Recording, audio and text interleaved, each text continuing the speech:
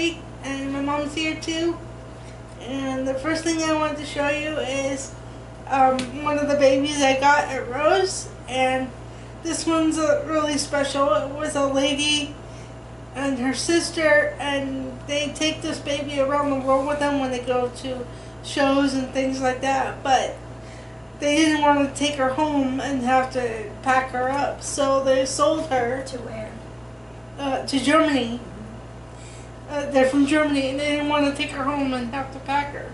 So they sold her for a really good price, and I fell in love with her face, and then I took her hat off, and I found out she had red hair, and that just sold it for me. So You ready? are you ready to see?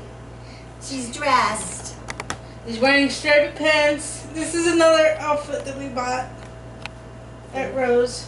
Here's her hands. It's her hands. See, and if you see the hands, you probably know who made her. Here's her fox outfit. Look at her little lips. And Here she is. Here she is, our little redhead. My first redheaded baby, other than Frankie, but this one actually has hair. And she is an Ashton Drake doll.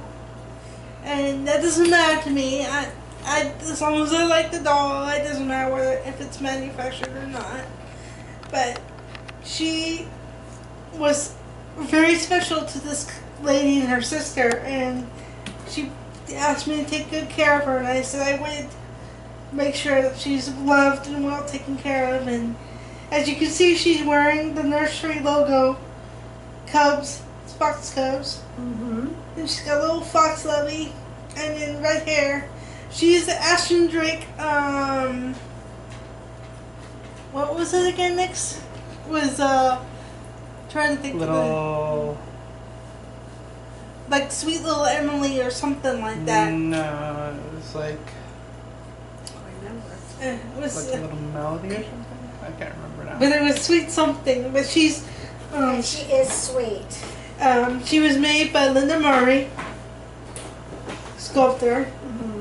But it's an Ashton Drake doll, and she's an older one, so and she came with a body plate, but I took it off of her because it just made her overly stiff, and It was one of those that went all the way around her, huh? It was a full body plate. Yeah. And you can hold her, really. She's so cuddly and nice to hold without it.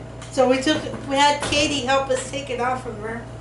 Help us, Katie did it. Well, no, I'm like, Katie, can you just come off? She's like, yeah, I think I can get it off. So Thank goodness for Katie. we took her into the hotel after the show, and she fixed it. So, and her name is Heidi. Heidi, little German Heidi. She really is. She's so sweet. So, and I just love the red hair. It just, This is cute. the face and then the red hair. Oh, she came in a beautiful, beautiful crocheted hat, crocheted jacket, and booties that were from Spain. From Spain. That the ladies bought for her. They were selling the kits, or the actual outfit. clothes, the outfits.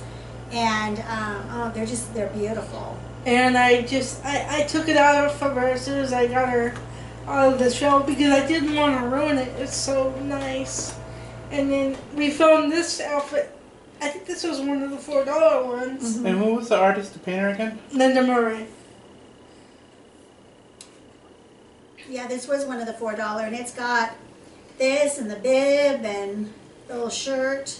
And I thought it suited her. Little Grace. Little Grace. Little Grace. Yeah, that's right. Thanks, Nick. Thanks, Nix. But yeah, this is Little Grace, now known as Heidi. Heidi.